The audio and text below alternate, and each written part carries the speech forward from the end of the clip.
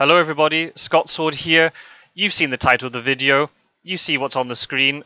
I'm so excited to announce this video. There's been a lot of work going on behind the scenes, but finally I can announce that we're going to have another tournament for Fury of Dracula Digital Edition, starting in just a couple of weeks' time. So I'm just bringing this little announcement video to let you know all about it. It's going to be the Spring Regionals Tournament for Spring 2023, and we're looking for competitors from North America and Europe to take part. So if you think you're the best European Fury of Dracula player, or you're the best North American Fury of Dracula player, or maybe you don't think you're the best, but you just want a little bit of competitive Fury of Dracula in your life, then I think this is the video for you.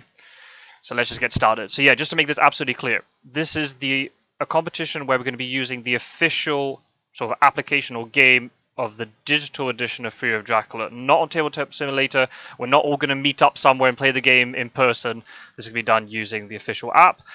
It's only open to participants who use the PC, iOS, or Android versions of the game. I'm really sorry, just because of cross-play incompatibility, we can't include people who are on PlayStation or Xbox. So just PC, iOS, or Android. And yeah, the timeline of the tournament, very simple. It's going to start in about 2 weeks' time, the 13th of March, and it will end approximately on the 28th of May. We don't know the exact structure of the competition yet, so it might finish a little bit earlier than that. It just depends on how many matches everyone's going to have to play, but I promise that it will finish no later than the 28th of May. So if you've got really important plans for June, don't worry, they're safe, okay? We'll all be done before then.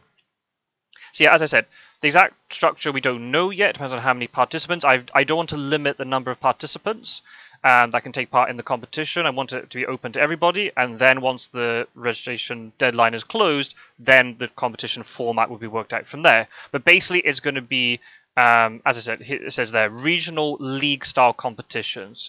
So all the North American participants will play amongst each other, all the European participants will play amongst each other, and there'll be a winner for each region.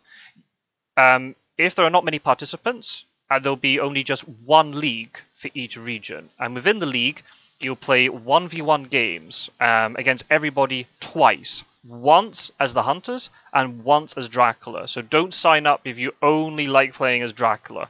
You have to play as both roles in this competition. Half of your games with Hunters, half of your games with Dracula. If there are lots of participants in each region, then what we'll do is we'll have a multiple stage competition where there'll be lots of smaller groups where everybody will play amongst each other, and then the best players from those groups will proceed to the next stage, and then if need be, they'll play amongst each other, and then the best players will progress to the next stage until we get an eventual winner for each region.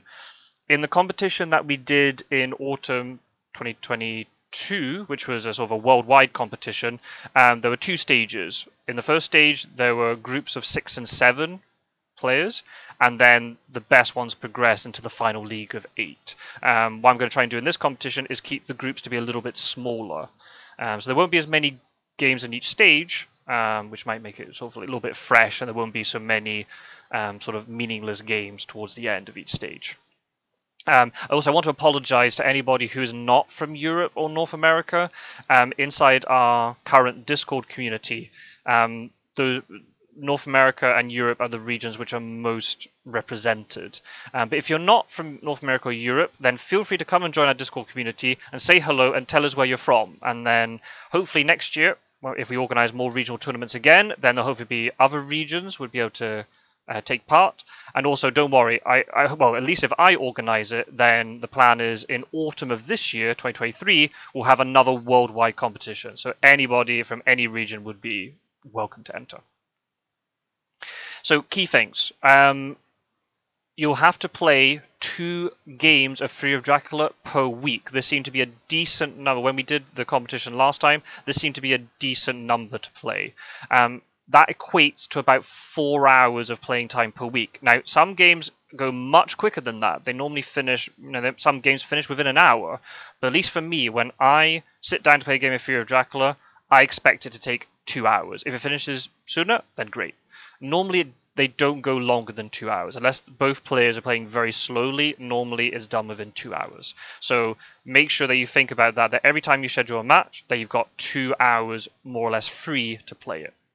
The way it's going to work is once the registration deadline is closed and everything's been organized, me or the other tournament admin will announce the schedule of the fixtures of all the games you have to play. It'll tell you in which week who you're having to play. If you're having to play against the opponent as Hunters or as Dracula, and it'll tell you the names of your opponents.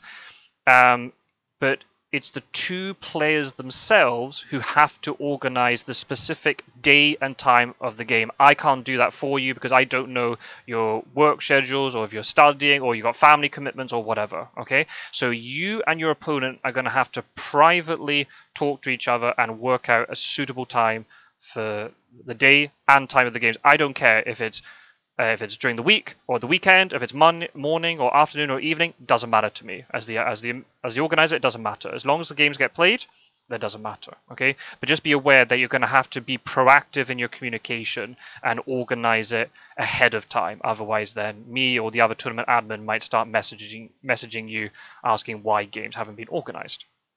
And hopefully, I don't want to be imposing any forfeits on anybody. So just to make it clear, there's no skill threshold to enter at all. It doesn't matter if you've been in the previous tournament, or you've been on the Discord community for a while, or you've never played Fear of Dracula Digital Edition before. But this is a competitive environment, so just be aware of that and have a basic understanding of strategy and how the game should be played before you enter. If you want any help with that, then feel free to check out my YouTube channel. There's loads of full gameplays of the Hunters and as Dracula, or feel free to leave your comments below and I'm able to help answer your questions.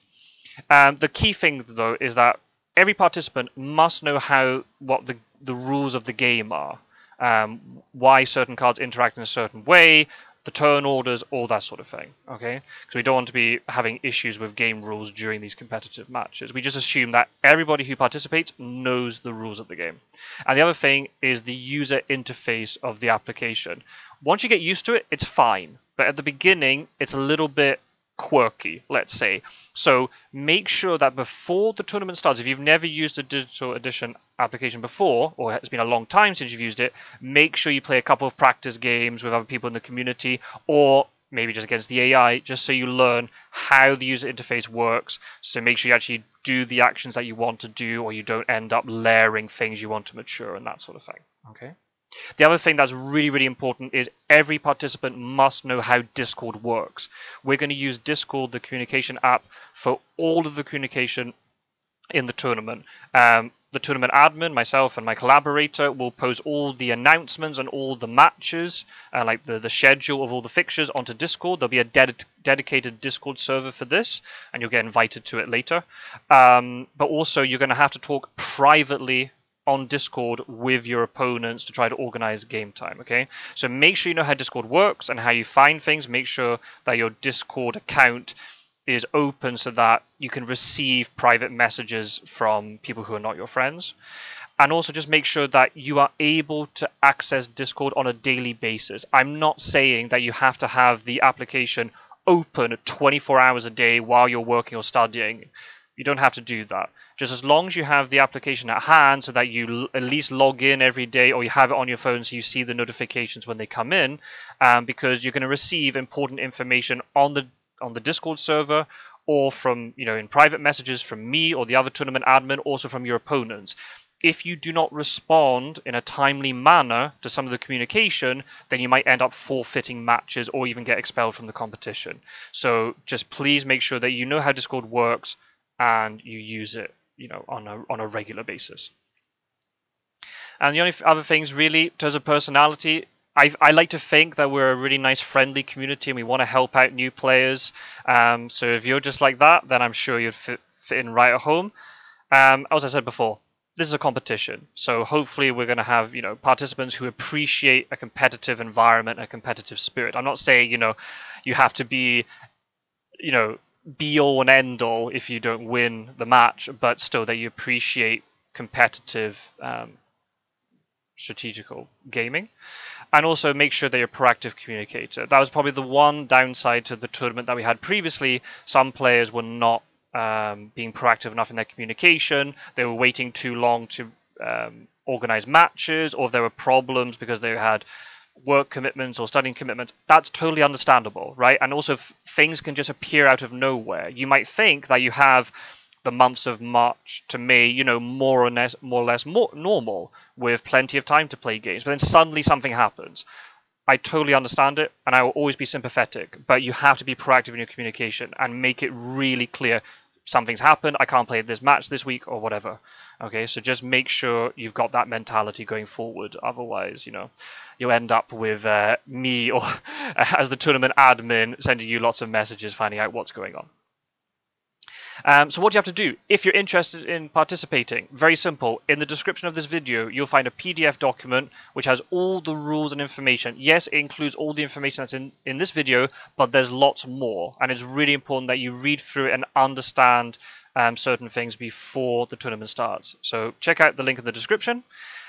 You'll also find in the description a Google form. This is basically to sign up for the tournament. So you have to tell me certain information, your Fury of Dracula in-game name, your Discord ID, and so on, and then that'll be you signed up for the tournament. But you will only be granted permission to participate in the tournament once I have received the Google form from you, your answers to the Google form, and then I will send you a private message on Discord. If you do not reply to this message, then you're not in the tournament. So make sure they reply to my message, that you see when my message comes through, and then once you respond to that in a timely manner, then I'll be able to send you the link to the dedicated tournament Discord server that we're going to use.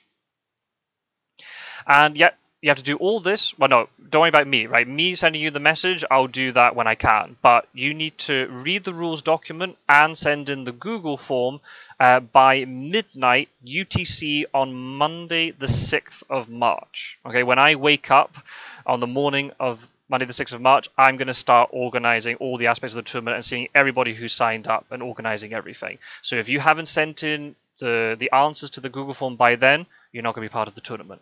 Just to let you know as well, if the number of participants is mathematically awkward, so let's say, for example, in Europe, if we end up with 17 participants can't be evenly distributed into different groups, say 4 groups of 4.